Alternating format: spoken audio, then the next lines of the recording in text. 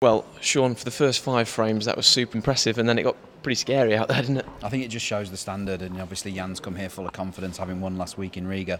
From 5-0 to 5-3, I didn't feel like I did anything wrong at all. I missed a middle distance red once he'd gone in off in the green pocket, and that was about it really. And that just shows in snooker, it can turn at a moment's notice. And then in the next frame, I've knocked the black in off the green, off the cushion. It's gone in the middle pocket, leaves a free. It just started going badly wrong. But in the end, I was very pleased to see how I took my chance to get over the line. It can be a real stressful sport, this one, can't it? That match that you were involved in yesterday with Yuan Xijun, that would have taken a few years off your life, I think that one. Listen, I mean, it's just the way it is, and it's amazing the things that can happen on these snooker tables. You just think you're in a real good position, a strong position, and then within half an hour, the world's gone mad. It's just, it's crazy. But I'm 20 odd years into this career now. I've seen it all before, so I wasn't panicking. But as I say, I'm very relieved to get through.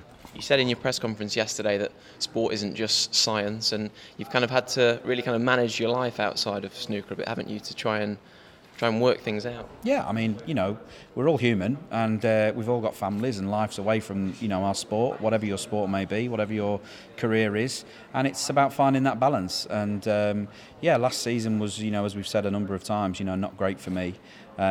But that's gone now, and I have to look forward. I can't do anything about that. That will always be a terrible year in my yearbook. But hopefully, I'm going to make this year and all the ones after, a lot better.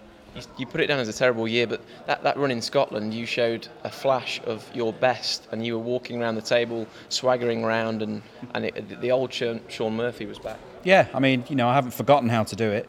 And, but for Mark Allen fluke in the pink in what turned out to be the last frame, who knows what might have happened. Can't let Mark forget about that. He won that because of a fluke. If you're watching Mark, you were lucky to win that match.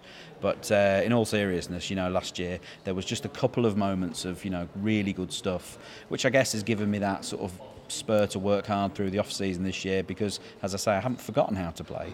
But, those winning habits can soon be replaced with losing habits if you let them. Just focusing on your 2 Chinese opponents here, Yuan Xijun, Yan Bingtao, both flourishing in the game. Yan Bingtao, of course, winning his first ranking title in Riga, which was a fantastic moment for him. It's great news, isn't it, for the Chinese game? Yeah, fantastic news, and great to see. It's been coming for a long time.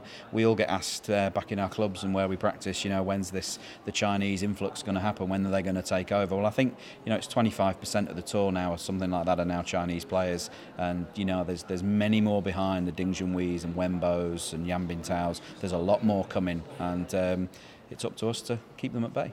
It doesn't get any easier for you. You've either got a former champion in Ricky Walden or a twice finalist, Neil Robertson, last year's finalist. Yeah, doesn't get any easier, but it is one of the biggest tournaments in the game now, so you'd expect that. Each match could possibly be a final or a semi-final, so each ball as it comes, each match as it comes, and my overriding feeling is relief to still be here. You've had some fantastic encounters with Neil over the years. Oh yes, and great matches. I've been on the wrong end of a few good hide-ins as well, but seem to always meet in the Masters. Yeah, I know. Yeah, we've had a couple of really good matches in the Masters, but a class player, But listen, their match will be a tough one. That'll be a good match for both of those players. So I'm going to sit back, relax, and wait to see who comes through. And just finally, I don't know if it's sort of in the forefront of your mind or you're putting it to the back of your mind, but there's a subplot here this week. This is the last counting event in the race, the Shanghai Masters, an event that you would be keen to be at. Yeah, absolutely. The top 16 only. I've been in the top 16 now for a good 15, 16 seasons. So it's a mark of how poor last year was that I'm fighting for that place. But I am fighting. I'm in the fight. I can't do anything about it from the house. So it's good that I'm here and I'm in the ring fighting. Well done today, Sean, and good luck. Cheers, thanks.